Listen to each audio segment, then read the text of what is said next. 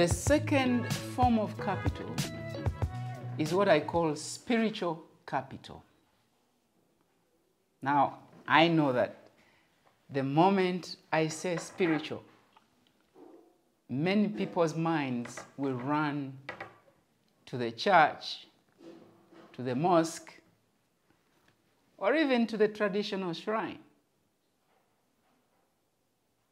Yes, that is part of the picture, but it's not the whole picture. In life, the most ferocious forces, the most forceful forces, the most powerful forces are invisible. They are not visible.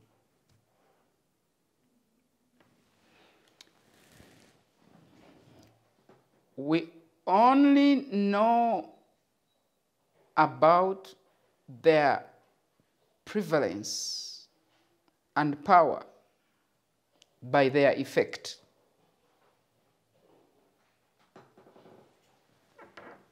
Look at the wind. You will know its power by how much it shakes the trees, by how much it blows and lifts up the dust, by how much energy it generates from the windmills.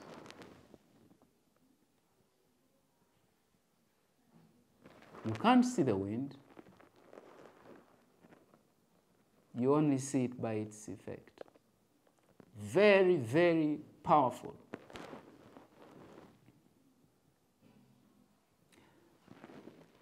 From the Christian background where I come from, we recite the creed. I believe in God the Father, creator of heaven and earth. And somewhere in that creed, it talks about God as the creator of things visible and invisible. The invisible bit is what I am focusing on in spiritual capital. Spiritual capital includes things like your values, your personal values.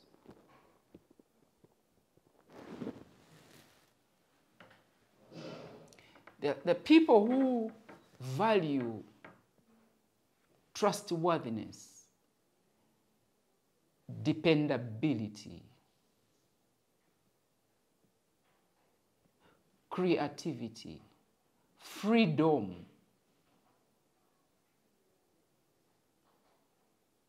and so many other things. What are your personal values?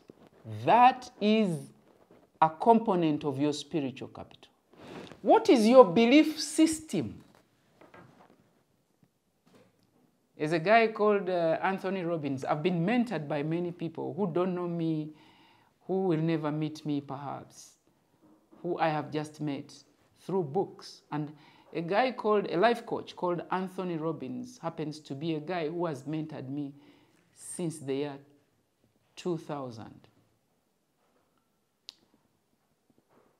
I read one of his books, Unlimited Power, that impacted me a lot. I read it in 2000. Then later on, I read his other book, Awaken the Giant Within. I think I read it around 2002. And in that book, Awaken the Giant Within, Anthony Robbins says, if you are not happy with the results you are getting from your endeavors, there are three things that you need to change. First, he says, change your limiting beliefs.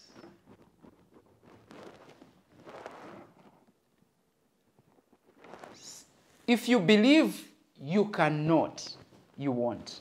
Because you won't even have the energy. If you believe by virtue of your age, you cannot start a business. By virtue of your gender, you cannot do this. By virtue of the course I have studied, I cannot. Belief system.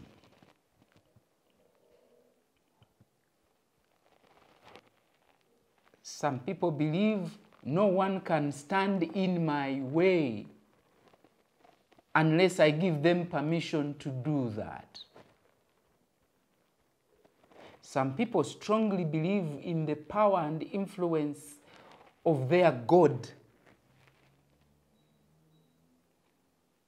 That even when they face the hardest of times, they resort to solutions from that, their God. I happen to be one of those. And that belief, strong belief in that God, the God of Abraham, Isaac, and Jacob, in the belief in the power of Jesus Christ. Now, this is my personal stance. This is where I come from. That has worked for me. Yours could be different. But the point I'm trying to explain is belief system is a component of your spiritual capital. There are also aspects like persistence, your ability to persist despite. Because you see, I have seen a lot of people starting projects. Someone meets a challenge, another challenge, and another challenge along the way, and they're like, no, this is not for me. So that one drops out of business. And another person meets similar challenges, even more often, and is hard hit, harder than the other one who dropped out. But then this latter refuses to quit. How do you explain that? The persistence in these two cases, the levels of persistence, is eventually what makes the difference between the one who drops out and the one who hangs in there until they meet their breakthrough point. So you see, in fact, the one who has dropped out of business might even be having more money and more other advantages. You've been around people like that. Perhaps you yourself, you are an embodiment of what I'm talking about. Now, you may not have thought about it, but I'm here to tell you the good news that it is your spiritual capital that has seen you rise, going through insurmountable odds where everybody else would have given up. You hung in there. Why did you hang in there? Because you have resilience. You have persistence. Resilience is spiritual force. Persistence is a spiritual force. The other spiritual force is a strong sense of purpose. That because you have this very strong sense of purpose, no, this is what I was born to do. This is my purpose. This is where my destiny is. Life, as it usually does, it will hit you with its blows, and its blows are usually so hard. But you'll hang in there because you are like, no, I cannot divert. This is my purpose. You've met people. You may be having them in your family. They may be your classmates in high school, in university, in primary, and these are guys who say, I never quit. Why I never quit? Because they have figured out I have a friend, Lawrence Namale. He always focuses on purpose. He has written books on purpose. All his podcasts, in their thousands, they are on one thing, purpose from different dimensions. How do you discover your purpose? And how do you live up to your purpose? Because purpose is such a powerful spiritual force that it will help. And where you don't have sense of purpose, however much money you'll have, however much other forms of capital you'll have, purpose is a key driving force. And that's a spiritual force. Pegged to purpose is sense of mission. I told you at the beginning of this video that my mission is to help individuals and organizations discover their potential and become the best they can be. Everything I do in my life for the last more than 26 years has been that. Those who know me will tell you, very consistent, same thing. I'll just change strategy from teaching in a classroom to training corporates at the beaches, in hotels and wherever, doing powerful, energetic team building activities in the jungle or in the fields.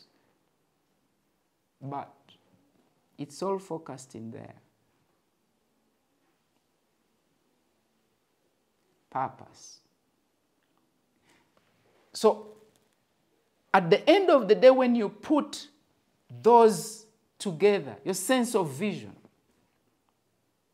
all of those are spiritual forces.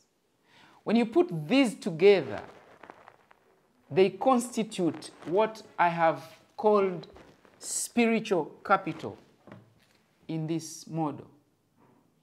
That is capital number 2. Now, I have been privileged to work as a consultant for all sorts of organizations and at all levels, really. And I find that the leaders who transform their organizations, who lead their organizations into excellence, will normally have a very powerful dose of spiritual capital, a powerful sense of resolve. That's a spiritual force. They will have it. And because of that, they will develop other capabilities, such as the ability to influence everybody around them to move in the direction of their sense of purpose and their vision.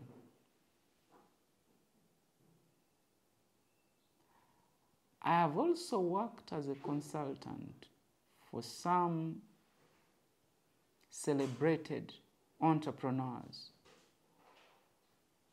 And I find that spiritual capital is something they have in a strong dose. That when everybody else is dozing, it is 3 a.m. in the night, and this person, the person will have all the money. They are rich, extremely rich.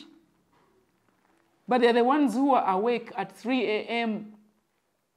brainstorming on strategy, on how to clinch the next deal, on how to make a breakthrough. They have all the money that the rest of us are looking for. Why are they awake at 3 a.m. in the night? What keeps them awake? Spiritual capital. They have a cool sense of purpose, cool sense of mission. They have this powerful resilience. They have this persistence. They are hanging in there. That explains why they are where they are, why they are what they are.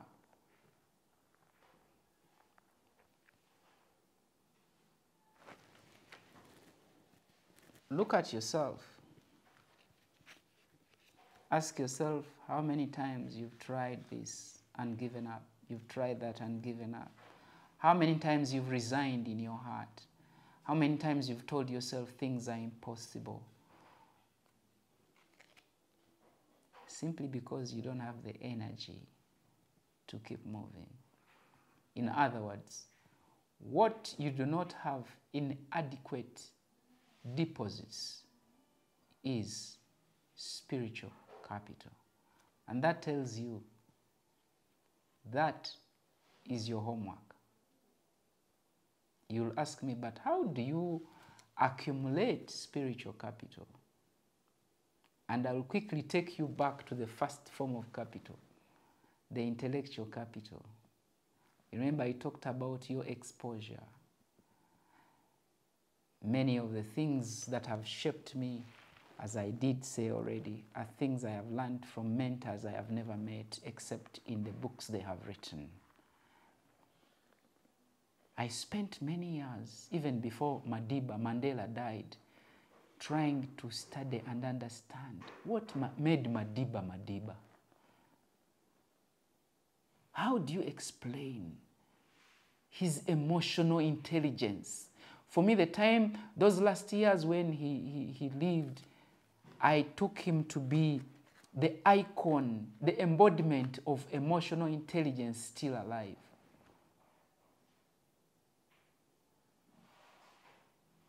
By reading his works and the works about him and watching the documentaries and his philosophies, by reading Anthony Robbins, and I in the early 2000s, I used to have a lot of tapes of Anthony Robbins audios.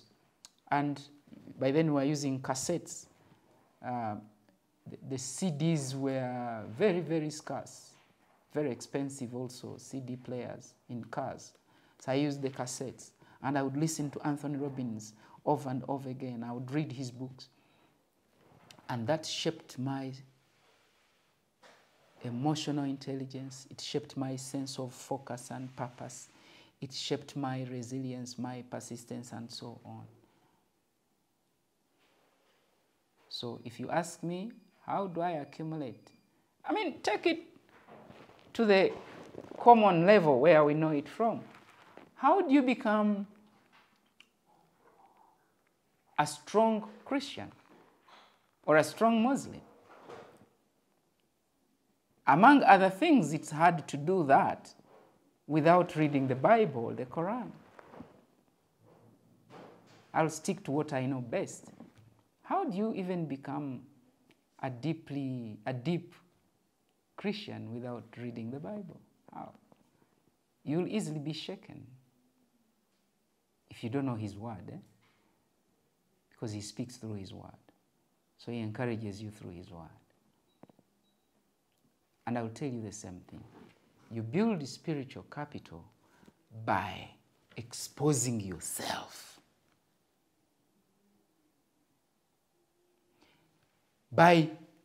Because when you expose yourself, you get to appreciate that what you originally thought was impossible is actually possible, because you have read people who have made a breakthrough, who were in situations that were worse than your situation, and they have managed to make a breakthrough. And so what that does is to change your belief system, to become an impossibilities-oriented person, to become a person that is oriented to possibilities. So you become a possibility thinker instead of an impossibility thinker. You see? Already. by being exposed to other people's life experiences.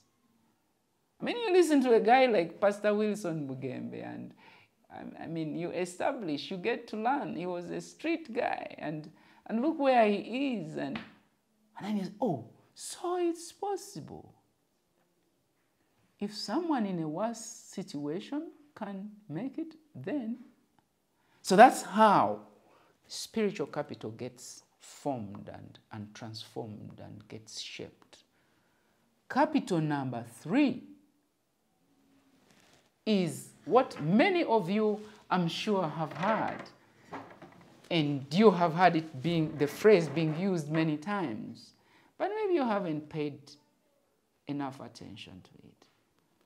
And that is something we call social capital.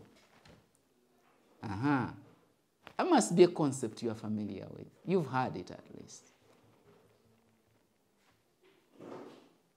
I think among the people who understand social capital very well are the Rotarians.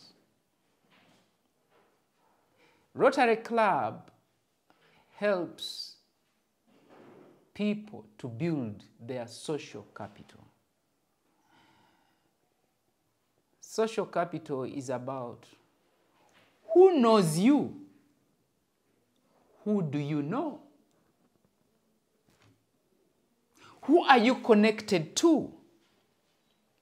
Who will easily, quickly get concerned when you are in need?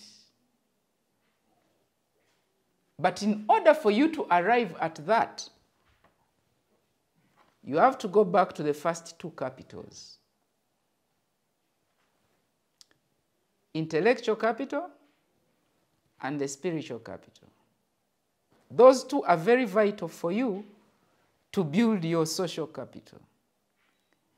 Because in order for people to continuously associate with you and keep wanting to associate with you, in all honesty, there must be value that you add to them.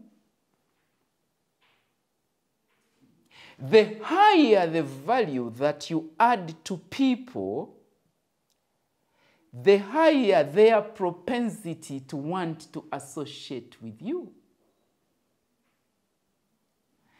Why will someone be keen on picking their phone and calling you today and tomorrow and the other day? Why do they want to have conversations with you? Why do they want to have appointments with you? Why do they want to have a coffee moment with you? Why do they want to make sure that you know when there is an opportunity for a seminar or any other opportunity, job opportunity? Why would they want to have you benefit? There must be an attachment they have with you.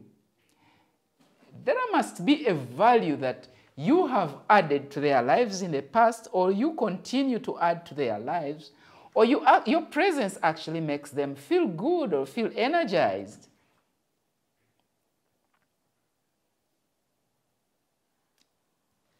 So, the clubs you belong to, that's your social capital. The associations you belong to, that's your social capital. The church you go to, the mosque, or whatever other groups that you associate with, that's your social capital. The institutions you are attached to, the professional bodies you are attached to, if you're a lawyer, the lawyers' fraternity, if you are an accountant, the accountants' fraternity, the marketers. You see the marketers always have these marketers' night and so on and so forth. That is your social capital. Now, I'll tell you, if I were to be honest, coming this far where I am now, it is social capital that has made me.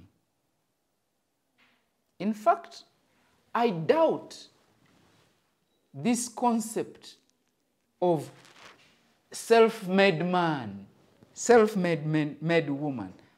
Ah, is that possible? To be self-made? Self-made, made.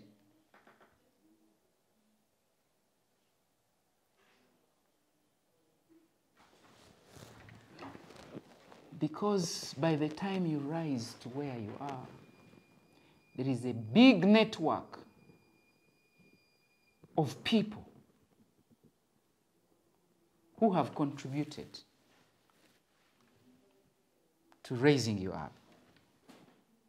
Even if you are the boss and all you have are employees, these employees, you take them out of your equation, your business crumbles. So your employees are also part of your social capital.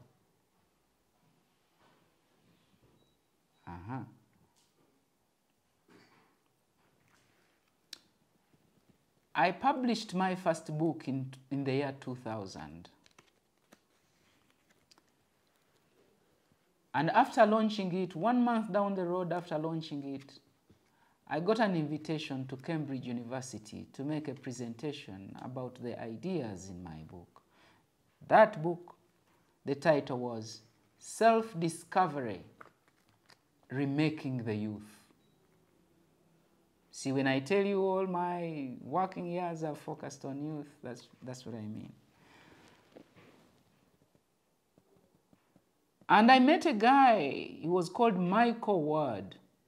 He worked at the British Council in Kampala, but he had gone to Cambridge for that conference. The conference was coded Voices for Change. It was a conference looking at how do we transform education systems around the world. And the ideas I had written in that book were in that direction. That's why I was invited to make the presentation. So Michael Ward waits for me at the exit of the conference room and hands me his business card and tells me, when you come back to Kampala, visit me at my office and we'll have a conversation about these powerful ideas that you have been talking about on how to transform education. The year is 2000. And I will tell you, I never looked back since then. That's when I discovered, actually, after that book, that I can be a good author who writes things that can make sense to people's lives. But the major point I want to share with you on this is that the money I used to print my first book was not my money. It was a student. I was by then a master's student at Uganda Martyrs University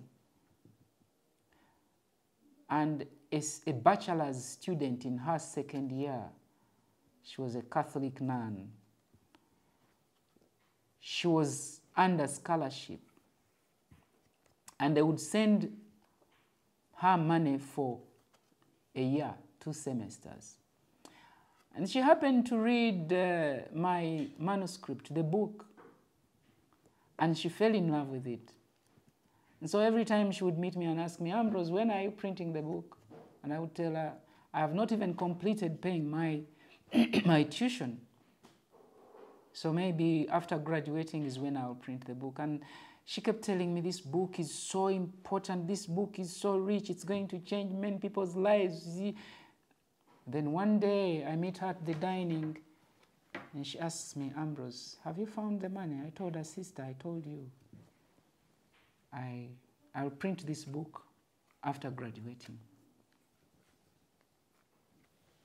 Then she engaged me in a conversation and asked me, but Ambrose, tell me, if I lent you my money, and that's, by the way, my tuition fees for next semester, will you be able to pay back that money before next semester? And I told her a grand yes. Where was I getting my confidence from? I had a big network. I had big social capital.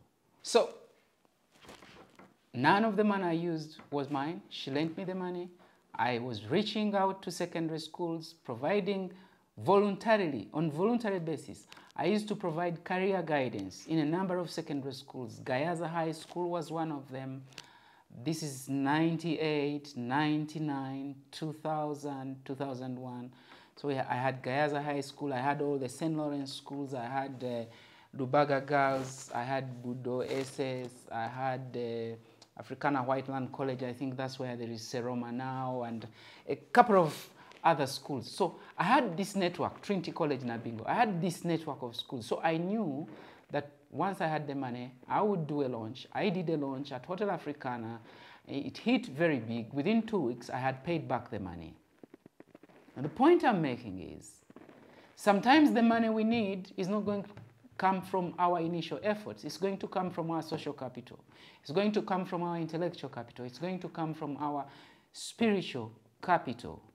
And so when you think about capital, don't think about money the first thing. Think about all the 6 forms of capital, and then figure out how the equation is going to work. When do you need which capital and in which quantities? And then you mix them up to create what you want. In the next video, what we'll be focusing on is time as capital, because I know time is actually arguably the mother of accumulating the other capitals and utilizing them as well. Thank you very much for watching. If you have enjoyed the video, click the like button and go ahead and click the subscribe button. And don't forget to leave a comment or question so that we can keep the conversation rolling. Thank you for having me.